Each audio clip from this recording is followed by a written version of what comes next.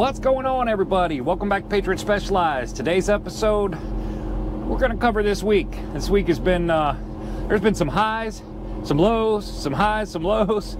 Actually, I think it started out lows, highs, going on this week, and I'm going to talk about it here in 1 second. Stick around.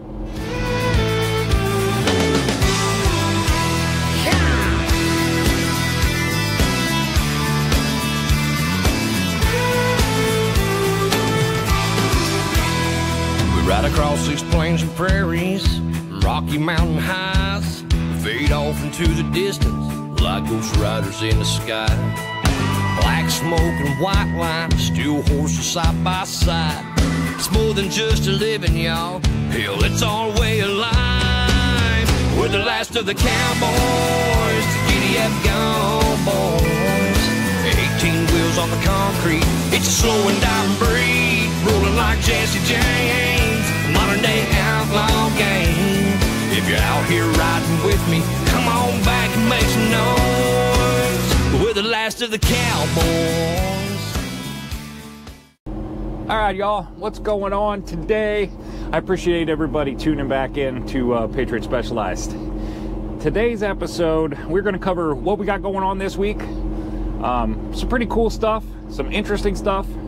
Also, been kind of one of them weeks. It was some highs and lows, and I think everybody in trucking, I think everybody in trucking has these weeks where it's you go from a real high to a real low to a real high to a real low. So we're going to cover that. We're going to start out on Saturday. So Saturday isn't a day you hear me talk about a lot. However, this past Saturday, it was significant. It was 2 days after Thanksgiving. As you know, unless you've been living under a rock or you're just in Florida and don't care, one of them two, there has been some crazy winter storms going through the northeast part of Ohio, Pennsylvania, and New York. I think Indiana's getting it tonight. Michigan, the northern part of Michigan, got pounded. I think Wisconsin was getting some of it. But what was significant to me was the northeast part of Ohio, where I live. Somewhat crazy. I got a call from another driver that lives in Ashtabula, which is just north of me. They were getting absolutely pounded with snow on Friday evening into Saturday. He called me Saturday. He said, "Man, is your tractor available? Because I don't know that I can move this stuff." So I ended up loading up the tractor. Here's a little clip. I started to do a little video about it while I was going, and here's a little clip of me starting the video when I was heading up there. What's going on, guys? So this is a little kind of different kind of episode today. At least part of it anyways. It is the day, 2 days after Thanksgiving, Saturday. Hope everybody had a great Thanksgiving. I know I did. It was real nice. My daughter cooked for us. She did a great job. For once, my wife didn't have to do it, and that was kind of nice. So we are currently, there is a snowstorm. As everybody knows, I live in Northeast Ohio. I say that a lot on the channel. So there was a snowstorm that is currently blowing through here, and the lake effect, we call it the lake effect machine, and it is no joke. I live about 17 miles south of Lake Erie, and at my house, there isn't a lick of snow. Nothing, not a thing at my house. My buddy, who also works for A&H, called me this morning. He lives in Ashtabula, which is right on the lake, and he's getting pounded with lake effect snow. They declared a state of emergency. He's got 36 inches of snow. He's 14 miles north of me and has 36 inches of snow. So that was a little short clip. I actually meant to do a bunch of video. I was going to set the camera out while I was running the tractor at his house, and I ended up digging him out. And he's a guy that works for A&H.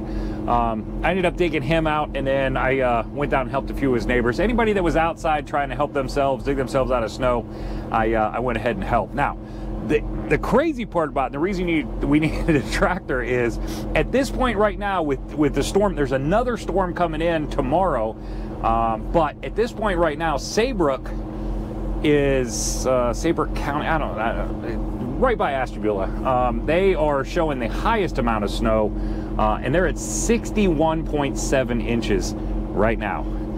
And this is all in the span of about 6 days, the last 3 or 4 of which there really wasn't much snow. So this was kind of over the weekend. They just got absolutely pounded, and it caused the guy that a few guys, but the one guy that I went and helped, caused him, he couldn't get to his trailer, so he wasn't able to work on Monday at all. He did get his trailer dug out until Monday evening, and even then he had to take it to the shop because all that, he has a Conestoga, and all that snow was sitting on top of his Conestoga, and it was bowing down his braces inside, and there was nothing he could do. He didn't have a ladder big enough to get it out, so he ended up braving it and taking it to the shop.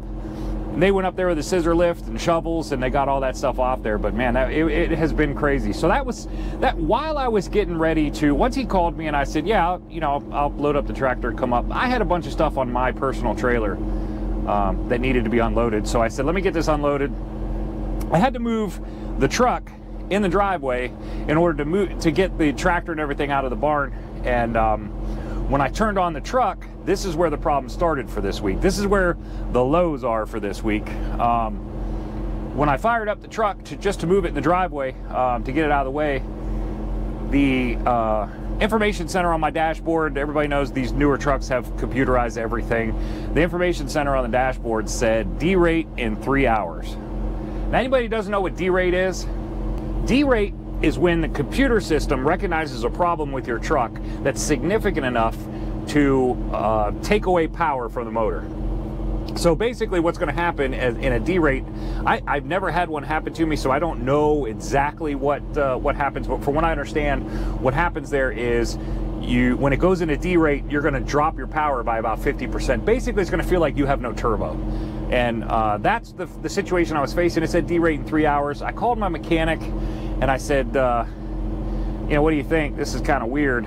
And he can remotely access our trucks to be able to see what's going on with the codes in the computer. And unfortunately, it was only saying D-rate in 3 hours. There was no check engine light, so there was nothing.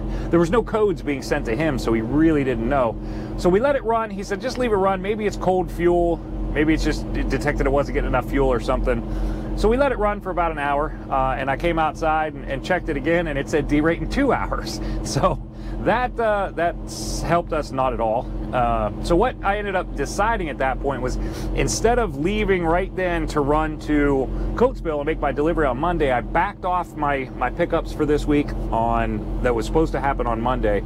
I backed them off and went to the shop Monday morning. I got to the shop, no joke guys, I got to the shop Monday morning and that computer center said 4 minutes to D-rate. I was 4 minutes away from losing all my power and being in a pretty desperate situation. I think I still could have got it to the shop. I think I was pretty lightweight. I didn't have a whole lot of weight on, as you guys saw with the truck chassis, but I probably could have still got it to the shop even with the lower power. But we got to the shop. What he ended up finding was a sensor that goes into my intake manifold. It's a sensor with a little ball on it, and it detects flow, whatever. It was completely gummed up and had, I don't know if it broke or if it got so hot it just melted off or what, but part of the sensor was missing. I'll shoot up the little picture. The one on the left in this picture, that is the new one. The old one's right next to it. You can clearly see that there's something missing there. One of these things does not look like the other. So that was fantastic that it was super simple. 2 bolts on top of the motor, right on the intake manifold. Took him literally less than 5 minutes to switch that thing out, and that was the problem for the D-rate situation. So while I was there, I said, this thing's been asking for antifreeze more than I think it should lately. So can we put the pressure to it and check for a leak on the antifreeze? I can't find anything, can't smell anything. There's nothing on the ground. I have no idea where it's going. I was kind of scared it was going in the motor. You don't want it going in the motor. You want antifreeze going out of the motor. So he ended up finding, once he got it under enough pressure, there was a small leak up on the top radiator hose, and it was small enough that it would drip down onto the fan, and it would just be, or I think it hit the side of the motor and went down, and it would evaporate before it hit the ground. So I wasn't seeing a puddle and I wasn't smelling it because it was evaporating as fast as it was hitting the motor. So very small leak, but enough that I was seeing significant fuel antifreeze loss within a certain time period. So glad we did that. We got that fixed too, so that was all good. And then while we were there, why not? Because I already adjusted my schedule. I said, why don't you look at my light bar, because half my light bar quit working. This light bar is going to actually come into play more than once this week. I said, why don't you look at my light bar, see if you get the other part working? And Eric climbed up there. And, you know, I can't say enough about Eric in our shop. He for me personally, he does a fantastic job on my truck. He's always willing to do it the right way, always willing to do the job, and always willing to do it the right way. He fields phone calls at night, he fields phone calls on the weekend, and this is not necessarily within his scope, but he does it anyways because he cares, and I just I appreciate that, and I appreciate the work that he puts in. But he went and climbed up on top of the truck and went ahead and fixed the light bar while he's up there. Turned out it was just a little bit loose. There's a power rail that goes around the inside of the light bar. Once you take the top cover off, there's a power rail in there, and if it loosens up at all, it won't make connection and those lights will quit working. So it was pretty simple. He took the top off of it, tightened it up a little bit, put the top back on it, everything worked fine. So that was great. We got that all done on Monday and then ran down to Coatesville to make our delivery Tuesday morning. Got that delivery made Tuesday morning. I didn't film at all while I was there. You guys have seen me deliver. You guys have actually seen me deliver at that place so many times on the channel that I didn't think it really needed to be recorded. However, I should have recorded a little bit because I ended up there wasn't enough room there for me to spin around in their parking lot, so I ended up having to back out around a couple corners around probably $500,000 airplane refuelers that were sitting there on both sides of their driveway. So that was a little bit nerve-wracking when you know that much equipment and that expensive of equipment is sitting there. But we got that done, backed around there, got out, spun around, headed to our pickup. We ended up picking up another round of those Doylestown from York, Pennsylvania, over to Doylestown, PA, and back. We did that on Tuesday. That worked out great. I had no trouble there.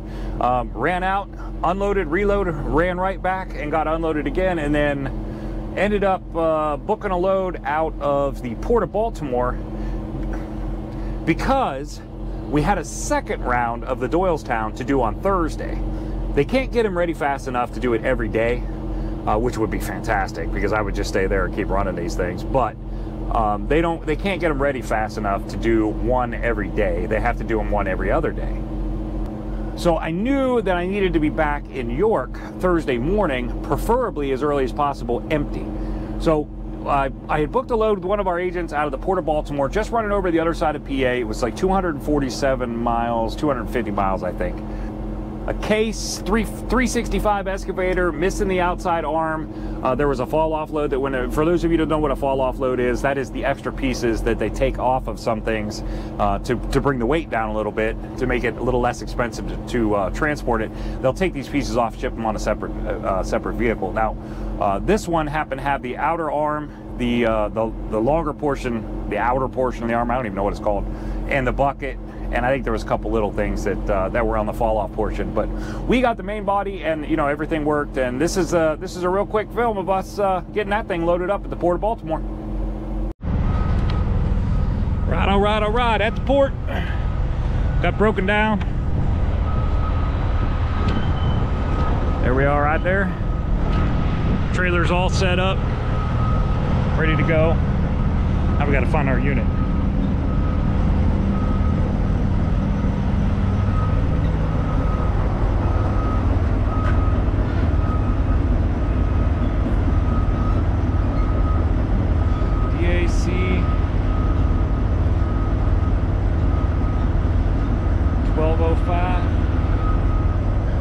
Everything's in Japanese.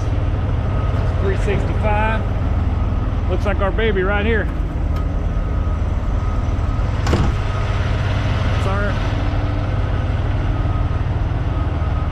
That's it right there, little mini arm.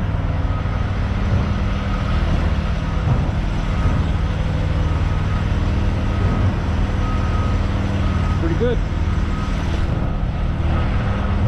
See if it starts, get this thing loaded up.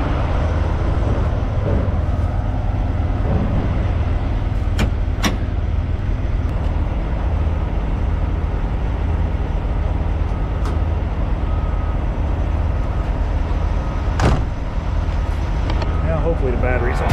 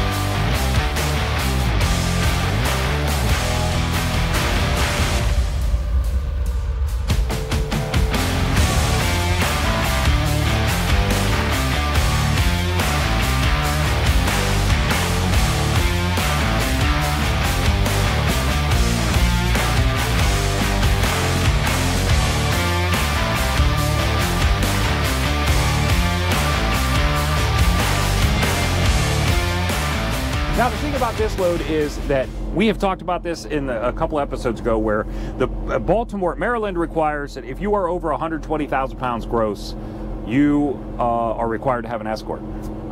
So I got an escort set up for 9:30 to Wednesday morning. Yeah, 9:30 Wednesday morning. I was at the port early, waited for them to open, got checked in about 8:30, went back, found my unit, got it loaded up. You guys just saw that, and we were ready to go by 9:15, which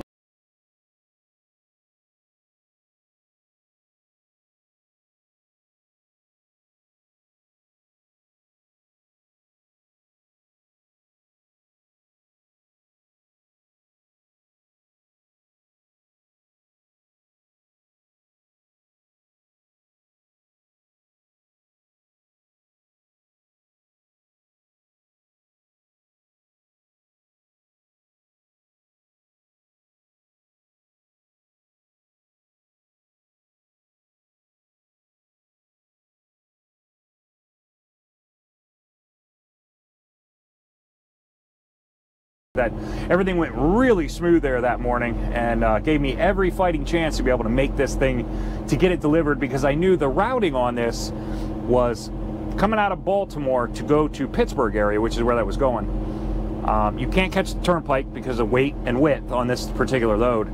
So turnpike's out of the question, which, oh man, would it have been nice to be able to get on turnpike. But it was out, so our only good option from there was 70 across to 68 in Maryland, through 68 into West Virginia, up through Pennsylvania, and then into the Pittsburgh area. Now, 68, boy. Woo, man. I don't know if you guys have been across 68, but I am fairly certain that every mountain in Maryland is on that road. There must be 200 of them.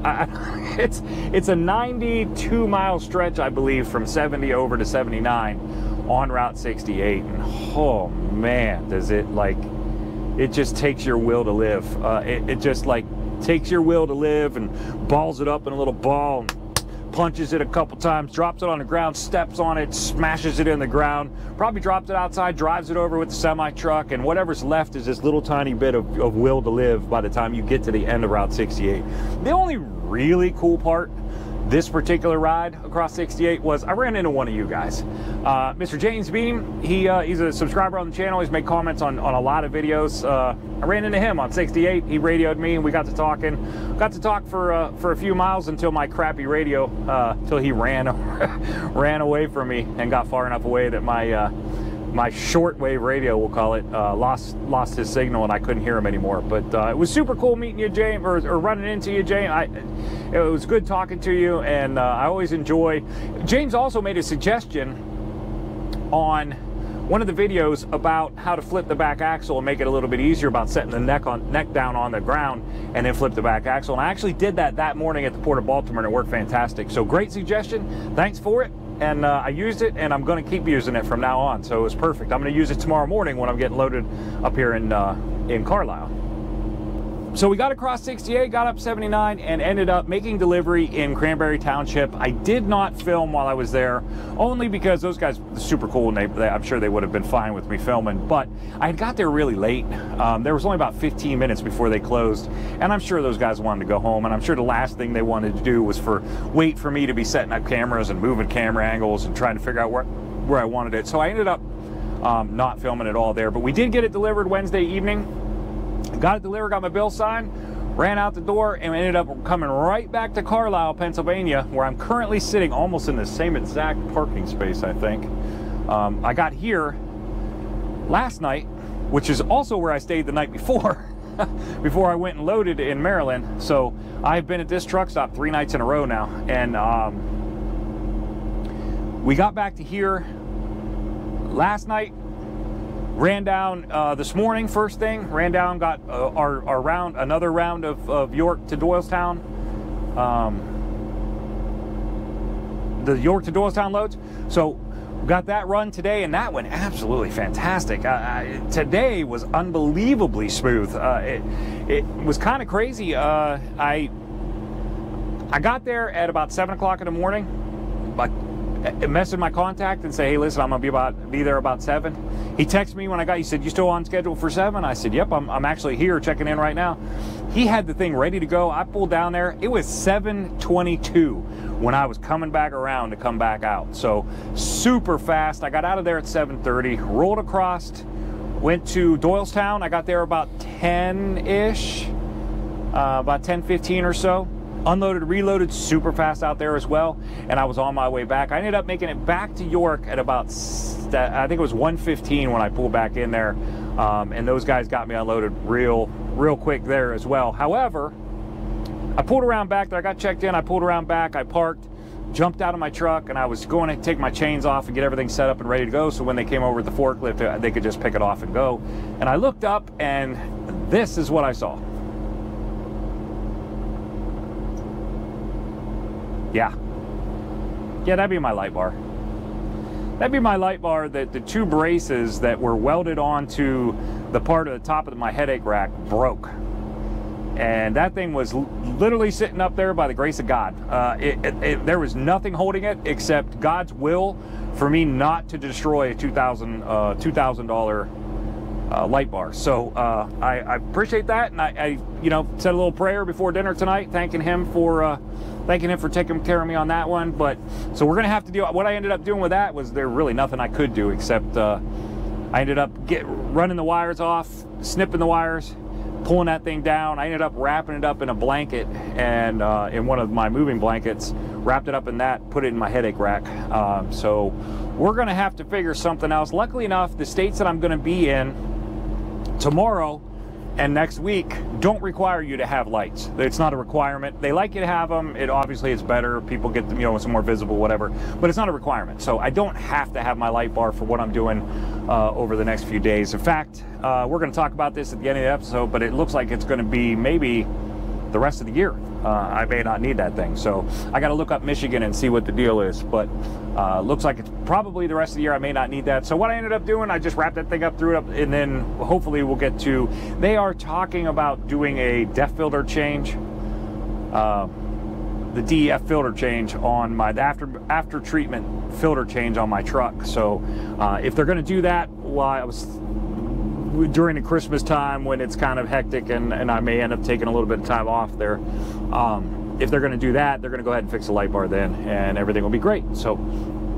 that is where we're at so far. We're right back in Carlisle right now. What I ended up doing today was I needed a load to get me to Michigan, and we're going to talk about that here in a second.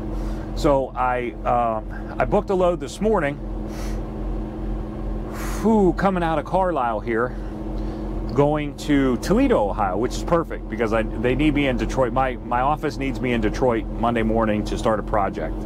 I don't know how much this project is going to do for content on the video on the channel, because it's going to be a lot of the same thing. But we're starting a pretty big project. We're running some dies from General Motors that have been in a store warehouse that they're ended up scrapping. So we won the bid on it, and apparently there's about 800 of these things that need moved. So I will be very busy for the rest of the year, maybe poking into next year. I'm only doing the ones that require the 8 axles, that are the super heavy ones. So I don't know how many there are there of the 800 fit that category.